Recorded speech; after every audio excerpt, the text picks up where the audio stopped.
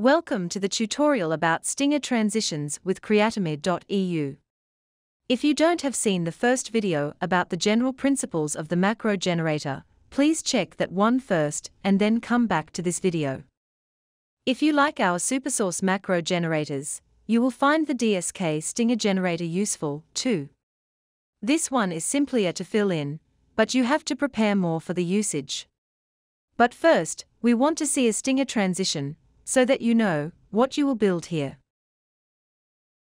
And another one.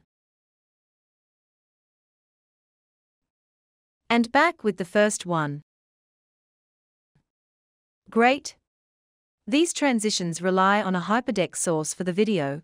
We do use cheap Raspberry Pi mini computers with PlayOutB to create the effect without huge investments. You will find links to that below.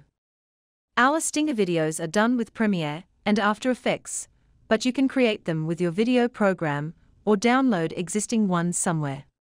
It is important that the parts that are displaying the sources below must be black. And the parts hiding the videos below have to be at least some dark gray to not shine through. And in the exact middle of the animation, they must cover the whole screen for a few frames to hide the cut to the destination source input. See the description in the assistant for more information on that and load the video to the hyperdeck or PlayOutB.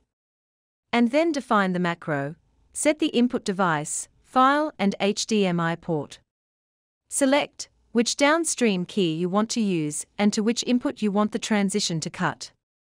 On the right side, select the length of the transition in frames and define the delay for loading the video on start. Try 10 frames for that at start.